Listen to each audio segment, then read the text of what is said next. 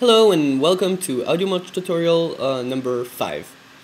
What we're gonna see in this next tutorial is again very simple because AudioMulch is very simple with a little tweaking thing that you'll need to learn, but is very easy, especially if you used sound programs in the past. What we're gonna do is get some audio in AudioMulch and process it with delay and apply a compressor to it.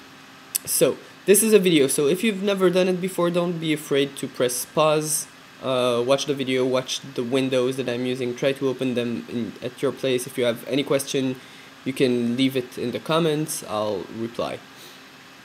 So, you go to AudioMulch preferences. For me it's all set up, so I won't have to change anything, but I'll explain what's going on here.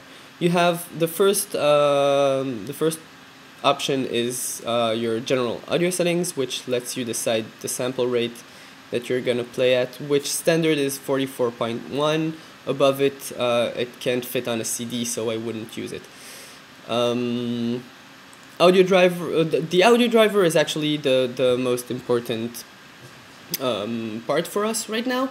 You have your input device, which has a drag down menu with all your different audio cards, and same with the output device.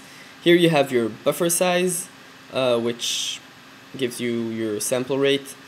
This is not very important right now, leave it on whatever it is. Use 512 tops 1024 because otherwise it's just gonna use too much CPU.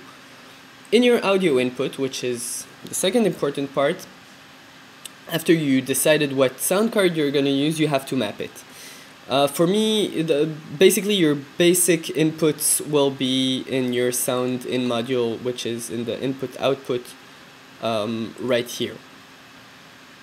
What I did is connect both my number 1 inputs to the sound in, because I'm using the first channel of my mixer, which is mono, so I will probably use just the left outlet, and the other ones are mapped however I want. In the audio output you have the same, with exactly the same outputs, which we'll touch when we get to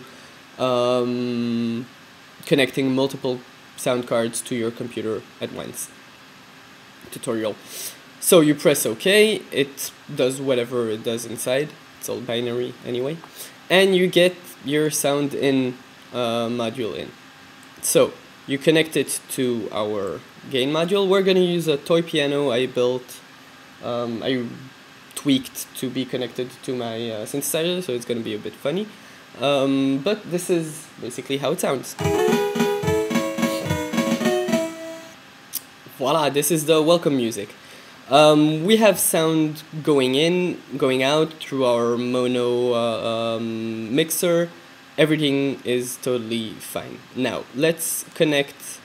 Now to connect effects, as you know, you just go to Insert, Effects. We're gonna put the delay in because, well, it's easy. And we're gonna go through the delay options. So you have stereo delay, which will go from which will just delay regularly to left and right at the same time. We have ping pong delay, which will send your left input to right, then back to left, then back to right. Same with your right output, so it's actually gonna kind of do an infinite sine motion.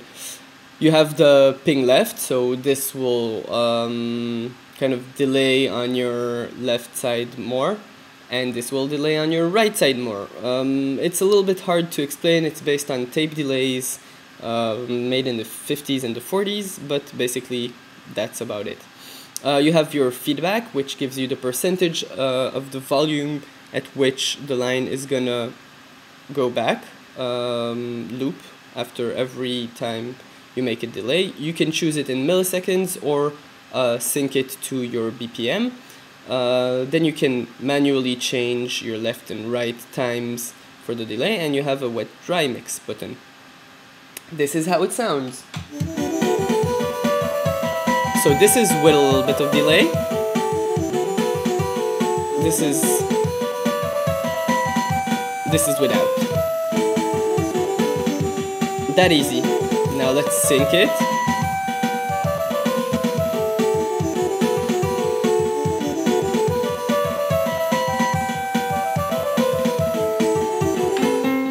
That's it, actually. You just play around with it. With guitar it sounds really good. Now a little trick I can tell you is that if you put your feedback on let's say 95 or 99%, then it's gonna feedback but change during the course of time, so it actually could make really nice ambient sounds. With guitars it works much better than with my little synthesizer, but it could be done with anything if you know how to get the sound out right. Let's just connect a compressor to that and then we'll finish. The compressor is in the dynamics. It's called M compressor. You have your input gain, your makeup gain, all of these which you'll just have to play around with to understand how they work. And this is a demonstration of how a little bit cleaner it is than usually. So now we're with the delay, and we're on 96%.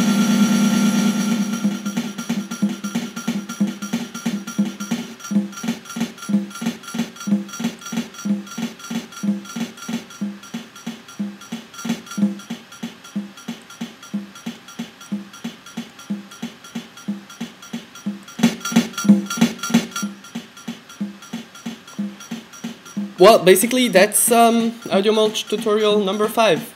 Next time we'll connect multiple sound cards to your computer. Small Mac tutorial, which is very useful for AudioMulch because it allows you to output however you want to, as much outputs as you want. Goodbye!